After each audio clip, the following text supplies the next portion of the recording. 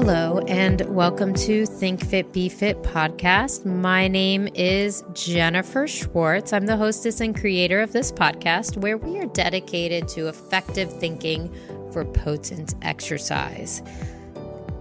This episode today is an interview with my personal doctor. She's a functional medicine doctor. Her name is Dr. Anca Sisu. She is located in Alexandria, Virginia, where my business is as well, Impact Your Fitness. And she has been part of my network for about a year.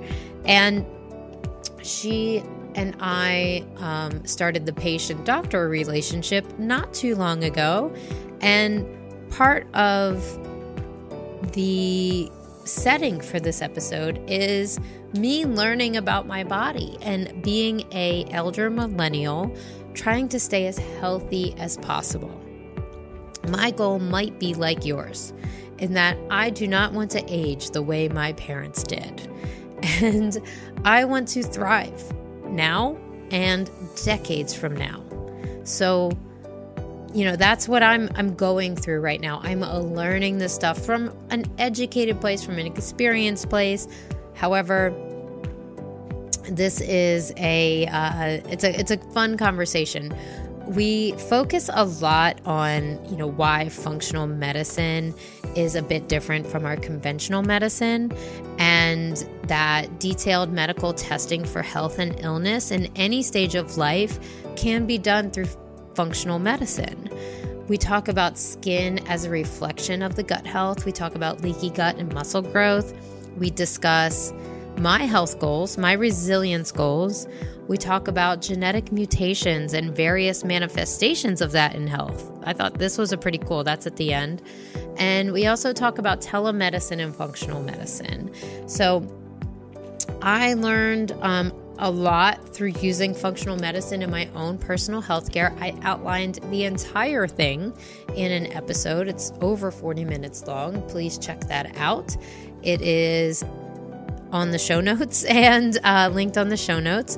But, as you may have noticed, being healthy really drives my motivation. What keeps me coming back to this podcast with so much passion is knowing that we deserve more than what the fitness or most physical therapy businesses really offer us in terms of injury care, fitness care, and self-leading with fitness. I know that you're tired of this, but most of us are really tired of bland information from the fitness industry. Well, guess what?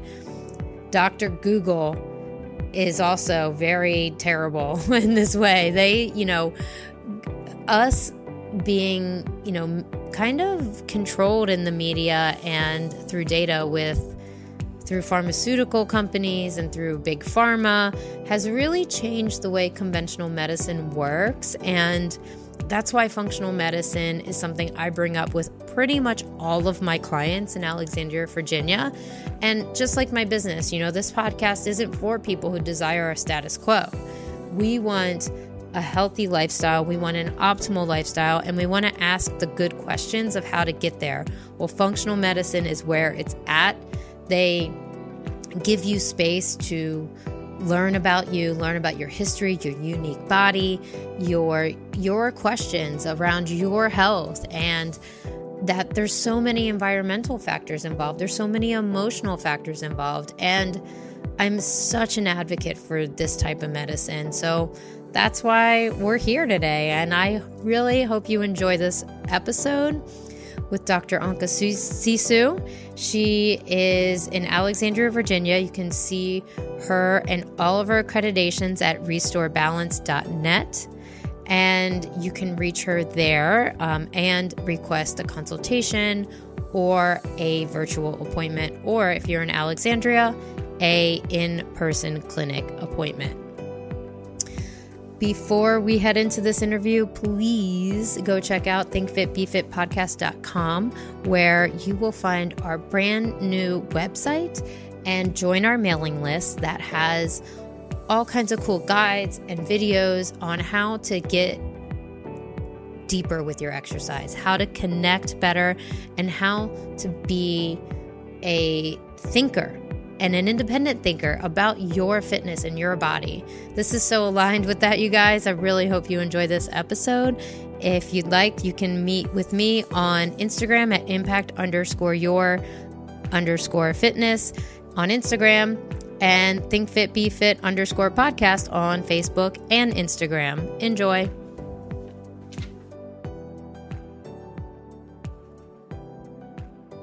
Potent exercise comes from a healthy body. And that means, in my definition of health, which we are definitely going to dive into, the full body health, not going by the measurements and the standards of the standard American diet or the standard American acceptable levels of health. And that guest is Dr. Anca Sisu. She's a functional medicine, a functional MD. So you're a functional medical doctor, correct? Correct, yes. Can you please tell us the rest of your professional affiliations and accreditations and stuff? Sure. Hi, Jennifer. I'm so pleased to be with you today. And so I'm a regular medical doctor. I went through conventional family medicine practice training, but I've been always passionate about integrative holistic medicine. So I got trained in acupuncture, osteopathy, and then I pursued the training through Institute of Functional Medicine, because I wanted to help more people than I was able to with the conventional medicine skills that I had. So I take a whole body approach to people's health, and with an important emphasis on nutrition, gut health, balancing hormones. In general, my goal is to bring people back in balance using this holistic approach and find the root cause of their medical issues. And once we find that, then we reverse it. People start feeling so much better and they don't need the doctor as much. So your practice is called Restore Balance, correct? Yes. Okay, so balance is it's one of your missions, probably. It is my mission to balance both the physical, emotional, and spiritual body, because people get sick when they're out of balance. So that's kind of my goal and mission. And I do osteopathic medicine, which balances a lot the physical body. Acupuncture balances more the emotional body. And then the nutrition and functional medicine kind of balances the whole person. Nice. I'm just excited to have you on my team as a person who loves their health and loves their body. So this is just so exciting. And one of the things I really wanted to get started with, because I think this question will show the difference between what we know as an internal medicine practitioner versus a functional MD. So, and these are questions that I've been asking myself. I've been on a very spiritual junkie path as of the last year. So there's a lot of journaling and a lot of meditation, and one of the hobbies I picked up in quarantine has been astrology. Okay, so I just love it. So one of the prompts I thought of is, what for me, what does it mean to be thriving? What does it mean in the physical sense, our physical health? What does that, how do we experience a thriving and resilient body, health, and energy? And so when I asked myself that question, I simply said, feeling security within and inspiring others to do the same. That I'm consciously making positive and productive choices towards alchemizing the spiritual feelings and pain, but also making consciously making positive and productive choices for my body. What is your perception of thriving and resiliency in the body? That's a great question. I see a lot of people who come in because they are feeling tired or they are just not feeling at their best. And it's like detective work for me to discover why that is, what's the missing piece there. And so, for some people, it is not having enough energy in the morning to get up and do the things they're supposed to do. For other people is not having the endurance to exercise or to finish their day. They might be feeling great in the morning, but then kind of sluggish in the afternoon. For other people is more of not having the drive or feeling depressed or just feeling blah. So with those components, I look at digestion and absorption of different nutrients, because this is essential to rebuild your cells in your body and to manufacture energy. And the gut is kind of the fundamental part of the body, because this is how the different nutrients get absorbed, different hormones are manufactured, and also the inflammation can sometimes reside or start in the gut. And so if you're just inflamed, you might feel achy. And when you're feeling achy, you're not able to exercise as much. Or if you're not absorbing certain nutrients, you might not be making the hormones that are optimal for your health. And so taking a deeper look at the gut through functional medicine lenses gives me some clues into what's happening with all those components. And then I talk to people a lot about their sleep. Gotta sleep, 7 to 8 hours at night of restful sleep, which a lot of people don't do or don't have time for sleep. And then, it's about doing your exercises, on a daily basis, having some purpose in your life, living with joy, finding some passions that you have and connecting with those things. And all these things could be missing pieces, and we don't have time to do everything, but we have to find time to do the things that balance our body. You hit on a couple really interesting points here that I think will highlight why functional medicine is so special. And essentially, it's almost like an anti-capitalist model of medicine, in my opinion.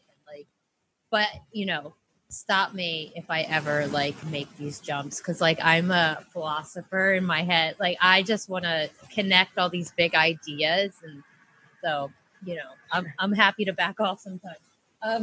But one of those things is you said some of the people that come and see you are feeling just lack of energy, and I know that your continuum of patients goes further down the sick line of probably cancer, IBS, all the high inflammatory diseases, right? But you said feeling blah, lack of energy, don't have the energy to finish the day, right? Most people think that's normal, right? That's what they think, but it is not normal. Yeah. Yeah. So, do you at that point, do you use testing to reveal that it's not normal, or do you take a very proactive educational approach to that? Good question. I like to test because I like data, and if you don't test, you don't know exactly what's going on. So with functional medicine, we have access to more detailed thorough testing. I was mentioning the gut assessment. I use a comprehensive stool test, which looks at how you're breaking down your foods, the gut microbiome, balance or imbalance, if you have certain infections, if you have a lot of inflammation, if you have a leaky gut. So by just doing this test, we have a bunch of information that's very actionable. And based on it, I make recommendations to my patients to treat the condition they have. I've had patients who didn't want to be tested, so we took more of a broad approach, and that can work, but again, it can take longer, and it's not as specific. In today's busy society, people want to get better yesterday. So in order to do that, I think testing is very important to give us the data. Yeah. So that's interesting. You can get information about inflammation from a stool test. Yes. Is that what you said? Okay. So that's my next, you said inflammation starts in the gut. Did I write that down correctly? It can start in the gut, yes. Yeah. So there is a number of imbalances that can create inflammation in the gut and then throughout the body. And, we can detect that with the stool test. We can detect that with blood work and, take the corrective steps to manage that. And, a lot of people have joint pains, for example, or achiness in the muscles and in the body. And then for that, I sometimes do a food sensitivity testing, which reveals a number of foods that people are sensitive to, and oftentimes starts with disrupted gut. One of my goals, one of my resiliency goals is optimizing protein synthesis, because I love working out, and I believe not that I just love working out. I think bone health, brain health, and muscular health, oh gosh, I could go down the whole list, all have a very strong and intimate relationship with building muscle, and so if we talk about the building muscle process and the gut, what would you look for? Not maybe what would you look for? Yeah. Where would you go with that as far as testing or the looking at the stool results? So there is a marker for the leaky gut that I look at with this stool test. And, if the gut lining is disrupted, that tells me that people don't absorb the nutrients very well, or certain proteins that should not be, absorbed, like bigger molecules, pass through and they create a reaction to the body. So, that is one of the tests. So the integrity of the gut lining is important for absorption of the different nutrients, including proteins. And, there is the gut microbiome. If that is disturbed or disrupted, there are certain vitamins that take place in a healthy microbiome.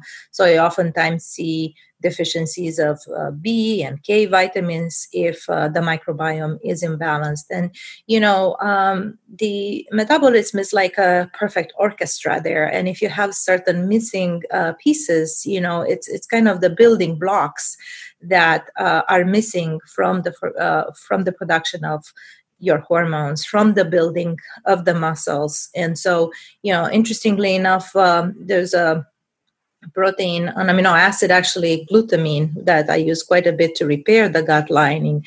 And that is also used for, building muscle endurance. And so this is an important amino acid to help heal a leaky gut. Yeah. Okay. Yeah. So muscle building and gut lining go hand in hand. Yes. And when I first heard a leaky gut, I just assumed it was leaky in a consistency, that the word leaky was describing the consistency of stool. I hadn't realized that it was the permeability of the actual lining, which is it seems like this. So that is where we absorb nutrients, it sounds like. Exactly. Okay. So the gut lining is just one line of cells that should be very tightly connected. And so when you lose that connection, that is what they call a leaky gut. So it's a disturbance in the barrier, in the junctions that are supposed to keep everything tight inside of the gut lumen. But in turn, it opens up and allows kind of different things to come in. And, people with autoimmune diseases experience this quite a bit, a leaky gut. Yeah, that's where I was going next. So if I picture, I love metaphors and analogies. So if I picture this like tree, and at the base of the tree is like a leaky gut. What are the branches going to end up being? Like, how many inflammatory or how many chronic illnesses could start with leaky gut? That's a great question. It's a number of them. I have people who have joint pains, people who have autoimmune conditions, headaches, skin issues. And the list can go on and on. It's kind of the starting point of a lot of chronic conditions. Geez. So if you could educate people on leaky gut, I think you should give it a different name. Yeah, it's it's also known as increased permeability of the gut lining, and the process can sometimes start with overuse of antibiotics, or eating the foods that have been sprayed with a number of pesticides that actually open up those junctions in the gut. A lot of the inflammatory processed foods. Sometimes people get an infection, a bacterial or a parasitic infection, which is the starting point of this leaky gut. And the body does an amazing job to try to heal it up to some point, but there is an ongoing number of insults that continue to happen. So, for example, you took an antibiotic for 7 days, then you started eating your standard American diet, which inflames the gut lining even more and more. Then you might just get in, eat a raw hamburger that has a parasite in it, and that also affects the gut lining. You eat too much sugar, and that's just adding to the insult. So it's an ongoing process, like a vicious cycle that we have to stop. Jeez, yeah. So in my practice, I call that the allostatic load. Yes. Because people come to me for chronic injuries, and usually they're pretty active. So on the surface level, they look healthy. They quote unquote look healthy. They are moving. They are moving every day, but there's something there's a load that they're carrying around that is holding them back. And I didn't make that term up, right? That the allostatic load is a way to describe how flexible your system is at getting to homeostasis, like getting to your most efficient way. So in exercise, an exercise is an excursion away from homeostasis, right? Like exercise is a purposeful activity to go away from homeostasis, your baseline, and challenge your muscle, challenge your nervous system and your immune system and all the systems to retreat back to homeostasis. And so if there's a high load, an allostatic load, and I'm not explaining this to you, I think you understand this, but for the listeners, just an insight to my practice, when you go into that excursion and you can't return and your body doesn't recover, that is a problem. And that's the context that I talk to people about it. But this goes into basically the day-to-day stress of our modern society that our body hasn't completely evolved to, or has poorly adapted to. Shoot. Do you have any comments on that? Yeah. So in today's society where everybody is stressed, what I find that is that people's hormones are out of balance, and they're thinking about the cortisol.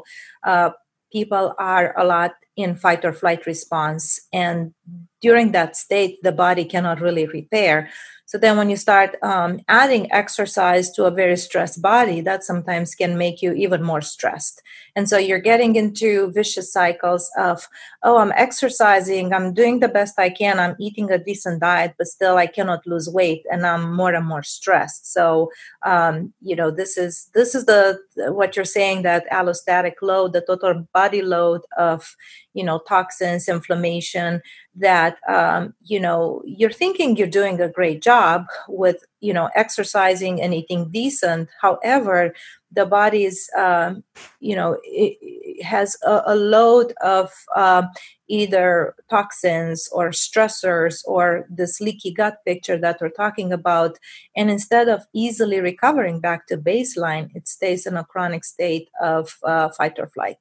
So that is another type of intervention that people can take, and working on stress and things like meditation, or slowing down actually on their exercise, doing more yoga versus high intensity exercises, just to get their body to unwind a little bit, will allow them then to restart their exercise routines and to be able to lose weight. But we really have to balance the nervous system during those situations.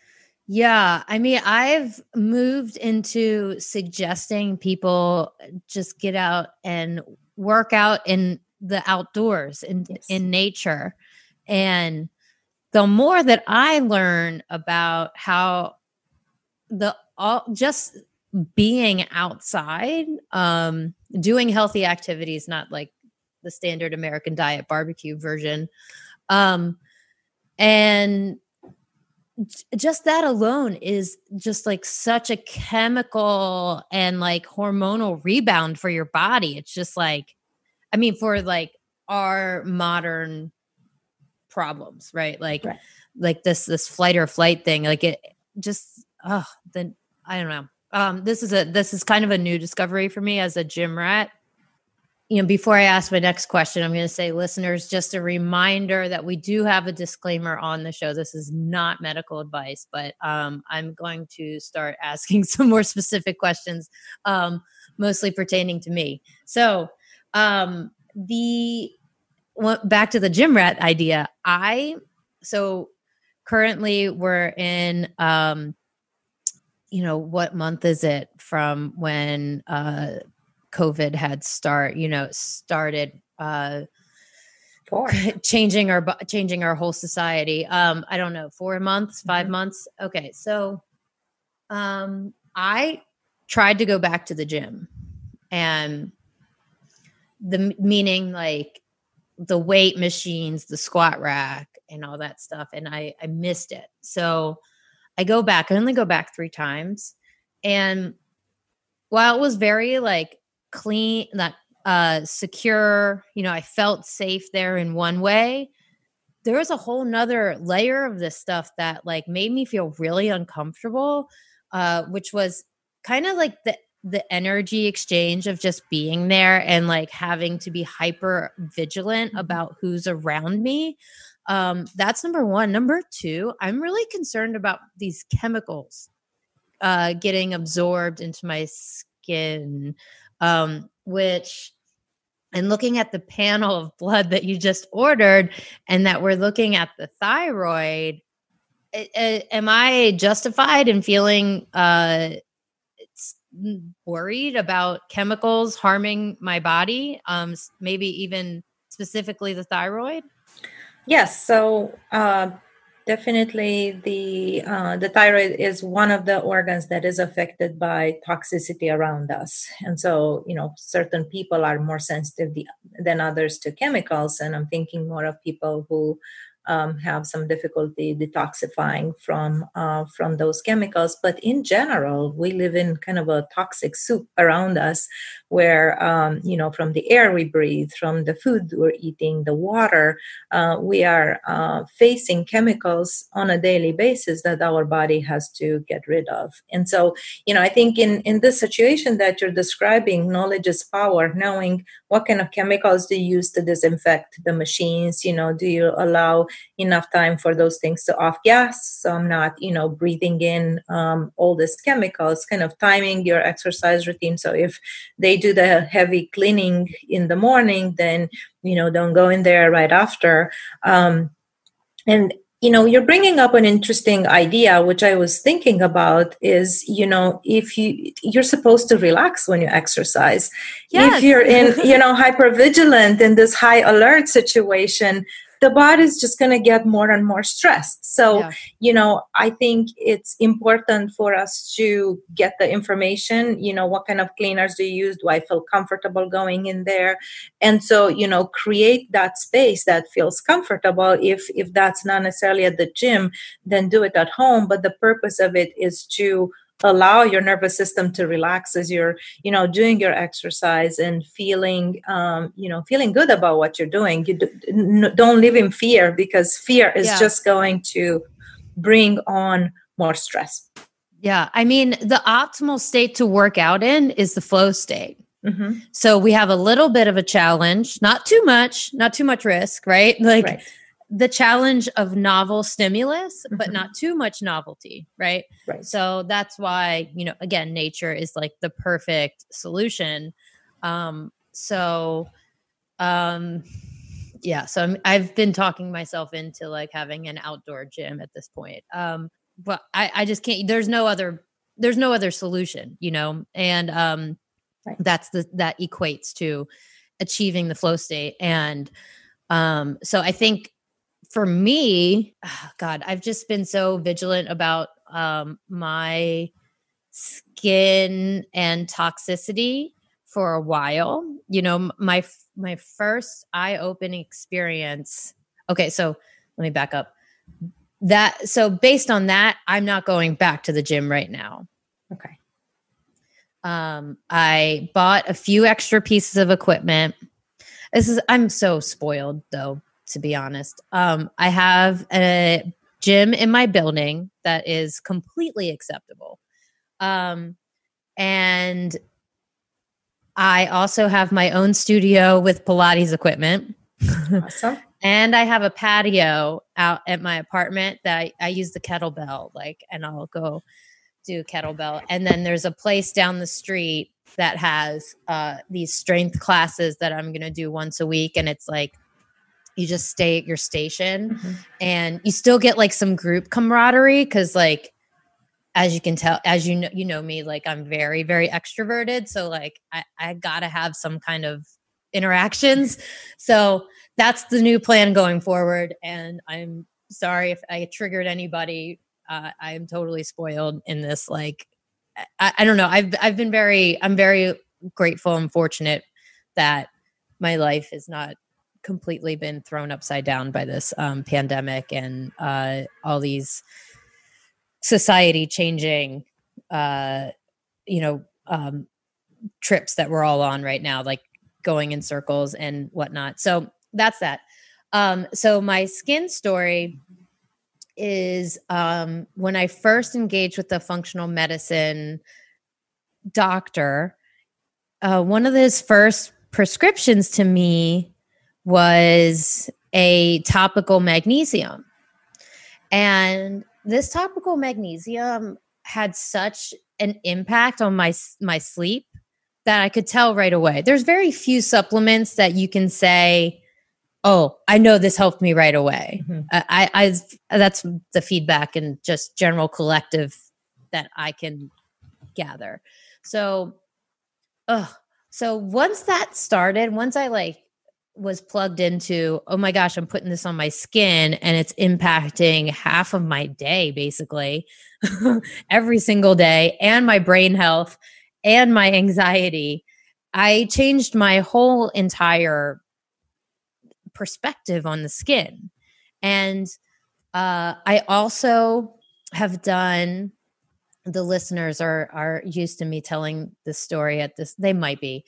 I've done a couple cadaver dissections. And for me, that is like, it was like spiritual. Like I'm forever indebted to those specimens, because it is so incredible to see inside the human body. And going through the skin and seeing the different types of fat, and seeing, you could almost see the toxic load in the skin, dude. Like I was blown away that you could see what fat looks like. And, so there was that, but then like just seeing like how thin it actually is. And it is a barrier, of course. And we just assume it's like this, like really strong barrier. It's just amazing. So like those two perspectives jumbled into this part of my brain that's like never going to let go of that, has totally, a long story short, my perspective on skin and skincare and the barrier of toxicity. Am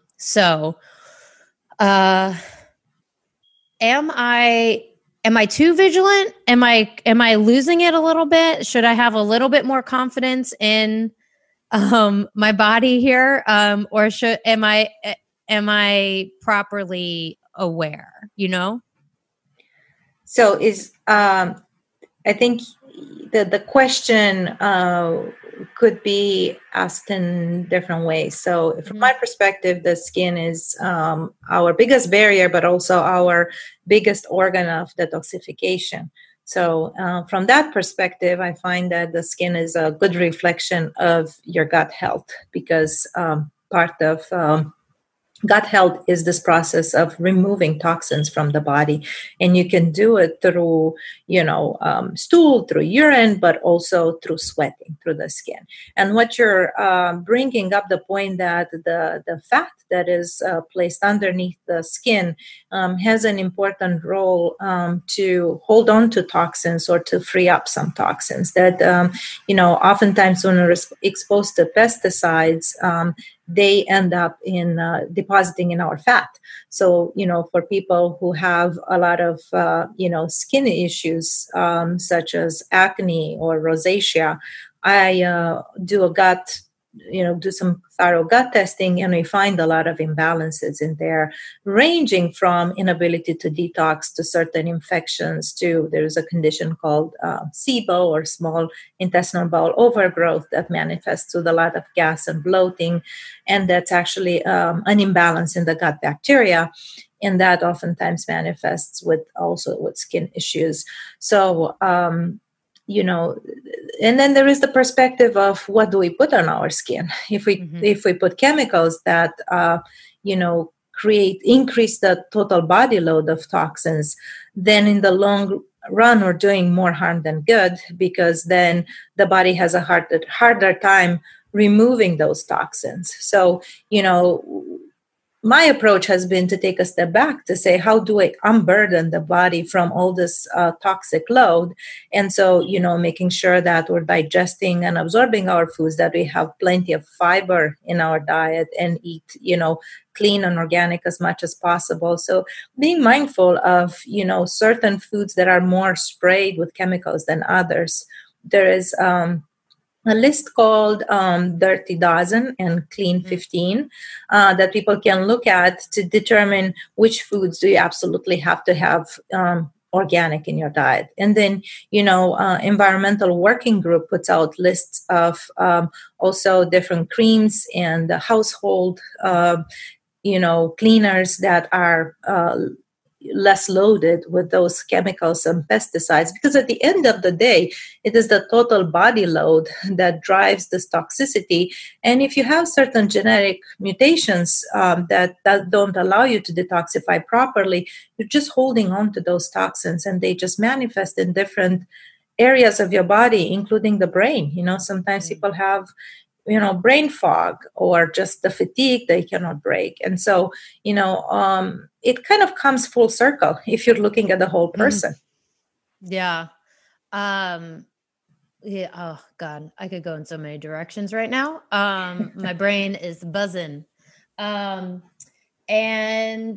okay, so when we talk about, what was that one thing you just said? Well, I'm curious about your skincare, and do you take that from like a gut approach? Because you guys might not be able to see her. We're taking some video, but I have no idea how old you are by looking at you. Like your skin is just beautiful. And that might be genetic, big component there. Oh, that's what I was going to ask. So I'd love to know a little bit more about your self-care routine, if you're comfortable with that. And then you said some genetic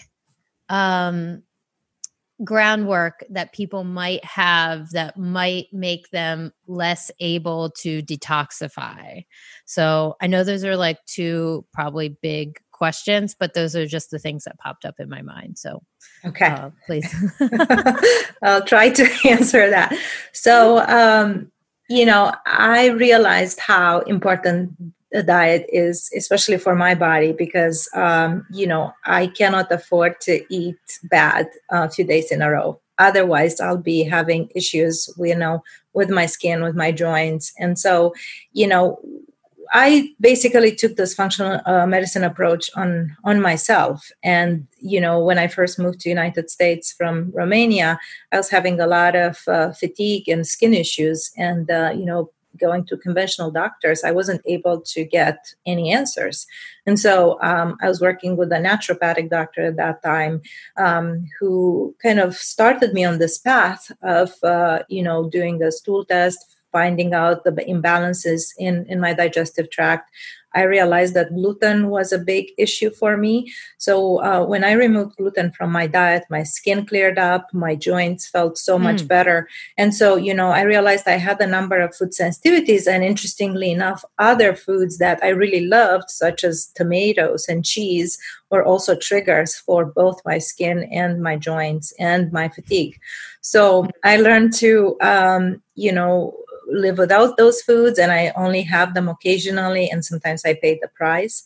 But I also learned what I was just talking about, this the detoxification issues that can start from some genes. So we have a pool of genes that come from our mother and father, and so when they combine, they can create some genetic variations. And so if they don't combine properly, then you can have some genetic glitches. And so, I learned that I had one of those mutations called MTHFR. Oh, bless your heart. That's a hard one. It is a big word. Yeah. But what that does not allow me to properly detoxify. So then I have to be extra careful to eat clean, to not to put too many toxins in my body, and to take certain supplements that balance those genetics. So this is my kind of long answer to your question. I think the skin is also a very good reflection of the gut, but also how you're sleeping, how relaxed you are, and what nutrients might be missing from your body. And so I think the skin, that my complexion is kind of how I was born with, but I was also adding all these layers to for general health. I wasn't necessarily targeting my skin, but as a side effect, my skin looks pretty decent. Yeah, no, for sure.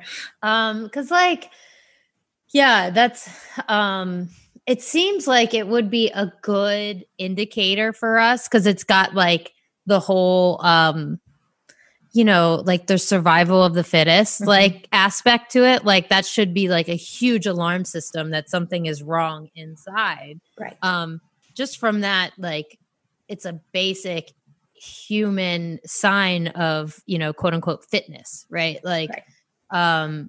It's going to make people more attractive. Anyways, so That's cool. What is I've heard histamine used as a component of like a genetic marker that might make someone more like overreactive or their inflammation load a bit higher. Is that true, or did I just like make that up? Well, some people are more sensitive to certain foods that raise their level of histamine, but you know, we find oftentimes that if we look at the gut, there are some disruptions in the gut that kind of feed that pathway. So in this balancing process, certain genes don't manifest if you don't have the right environment for them to manifest. And so this is kind of my goal working with patients, is to create the right garden in their digestive tract, because when you disrupt this ecosystem that is your gut flora, then you start manifesting different genetic imbalances, and so when you have more inflammation in the body, you manifest those genes. So it's an interesting concept to say, okay, you can take a number of people who have the same genetic mutations and to see that actually the manifestations in their life can be so different depending on their lifestyle and their choices. Yeah, I almost want to rebrand functional medicine as like, we start with the gut, like it's just that's what I keep hearing, which is it's so cool. So to wrap this up, I've got 2 questions. Do you have any exciting, like, continuing education that you're doing in the next 2 years, or something that you're working on that is exciting to you, like on a professional or maybe, personal or spiritual? And then the other thing is, I would love to know do you take patients solely virtual as well now? And like, how much has your practice changed since COVID? Okay. So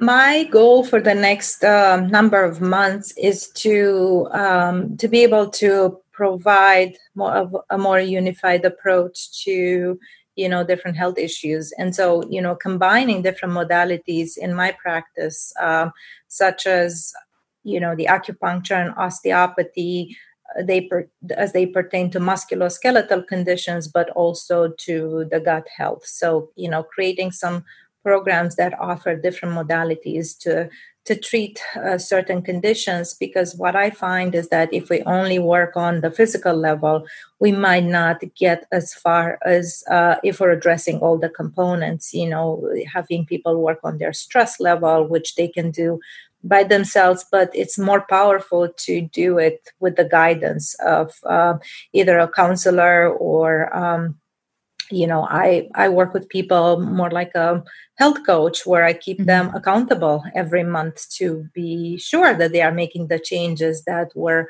discussing, because things get in the way. So then my goal is to see people progressing much faster through their health journey, and it is a partnership. It's the commitment that I make to them to hold them accountable, but also for them to make the changes, and when they are stuck, to reach back to me or to the nutritionist I work with to get them unstuck. And it's not just this theme. I know physical therapists that work both on a physical and emotional level that I'll be partnering with. Actually, in the space I'm at right now, it's also a physical therapy office, and they are fantastic. So it's more of this team approach that I'm working on for this next year. And then in terms of your second question was about pivoting to more online.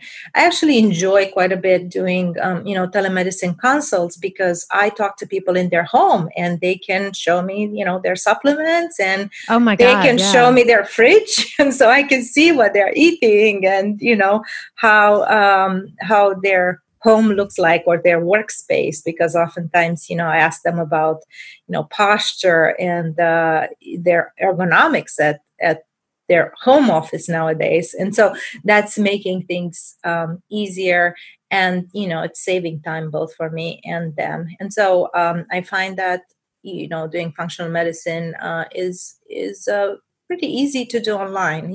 People still see me for the manual therapies and for the first time appointment, sometimes, not always, but I was able to pivot quite easily to the telemedicine, and I'm planning to continue doing this, because we're going to need flexibility for to work remotely, I think, in the next number of months. Yeah. Do you think we missed anything that we should have brought up to help the topics that we covered, be more, understandable or relatable? Yeah, that's, I think in the big scheme of things, people need to feel empowered, that if they feel like something is off in their bodies, they need to bring it up to a physician who has a different set of skills, who can, listen to them and work with them to dig deeper into what are their health issues. Because, sometimes it can be just a question of, I'm not feeling well, but I'm not quite sure what's going on. So it is the job of a physician to figure that out together with them, and to sometimes involve a team to help them out. And so, I would like, people who listen to really feel empowered to say, okay, I'm going to try to do my best, balancing my life, eating well, exercising, sleeping well. But if I'm not feeling good, I'm not just going to wait until these issues are so significant that I can barely get out of bed or I can barely function. I need to be proactive and preventative with my health, because, it's the best thing we have. If you don't have your health, then, you cannot work well. You cannot be there for others. You cannot be there for your family. Yeah. I mean, I got a pretty intense physical manifestation of that when I was 20 years old. My mother died of Lou Gehrig's disease, and there's nothing more physically terrifying, except I did see, I can top that. But it was, it's like man-made, it's like the radium experiments of, the 40s, like where people were being sold to rinse their mouth with radium to look hot. And then they ended up with their teeth falling out. But again, that physical manifestation of losing your freedom, losing your life, doesn't always happen to us in a way that we can learn from it and go upstream, right? That's the profound mission that I've put myself on, is to be upstream with my health and make it an asset for my life. And yeah, so as many times as I have to say that to get that into people's head, I will do it. Because, I just want to mirror what you just said. That's retweet. That was great. I just thank you so much for participating in this and being so open, and also for, being available to me as a, on my team and as a provider. I'm definitely looking forward to diving deeper into my own chemical makeup, disruptions and makeup, and maybe even celebrate some resiliency. Right. And, cause the resiliency factor came up for me when I had to have to take this stool test. And I was like, oh my God, I have to go off my digestive enzymes. And for a half a day, you could I was convinced that was going to be, I was going to fall apart. but I've been off of it almost a week and I have not fallen apart. So that's just like wonderful. It's trusting your body that it's going to know what to do, right? Yes. Yeah. And that's for me, as someone who has gone through, I would even say a little bit of an eating disorder related to healthy eating. Like I can overdo it, in a way, like, and that has more to do with, perception than actually being ill, like mentally ill or whatever category of illness eating disorders are in. Excuse my ignorance. So I don't know. So that I'm learning about resiliency in the most graceful way I can, even though like, I'm a very aggressive and, and I just want to like attack it. So do you have any closing advice for me there? Yeah, I think I admire the fact that you didn't stop at the point of, oh, I actually look good. And, you realize there are some things that might be off in my body. And even if the previous blood work looked normal when it was, done by your regular doctor, you did not stop there. You continue to see, okay, there is something that I need to figure out. And so I'm just going to find the right person to help me out. And so, I invite your listeners to do the same.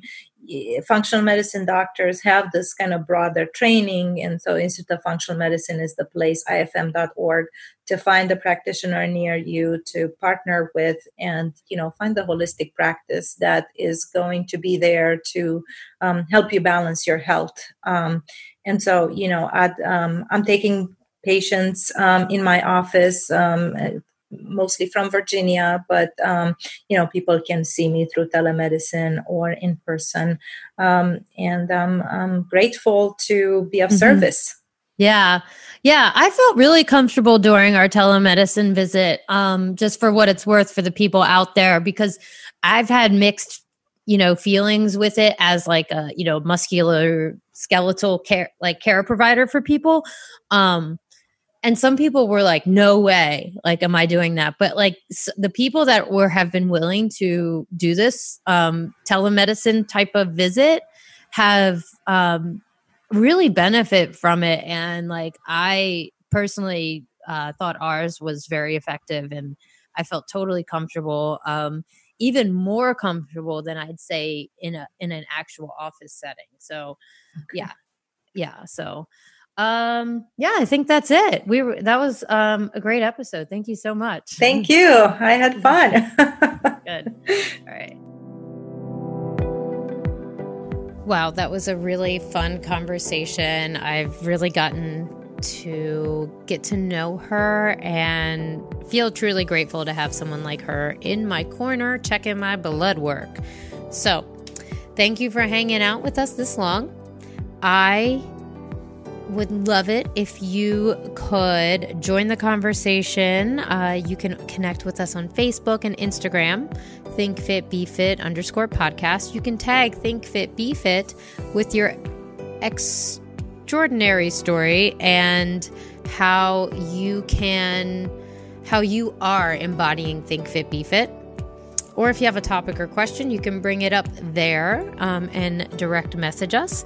Please subscribe to the newsletter on thinkfitbefitpodcast.com.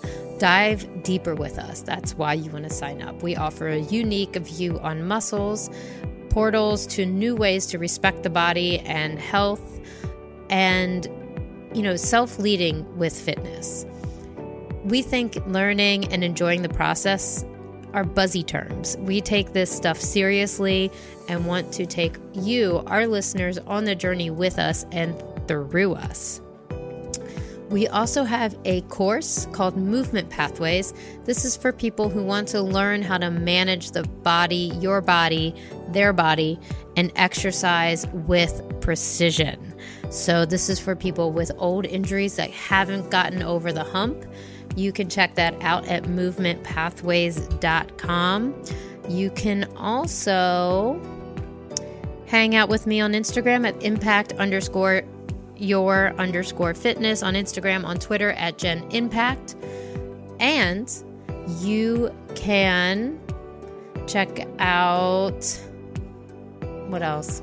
I think that's it.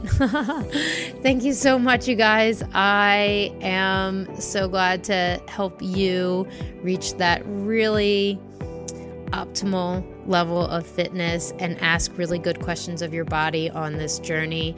Have a wonderful week, and thank you so much.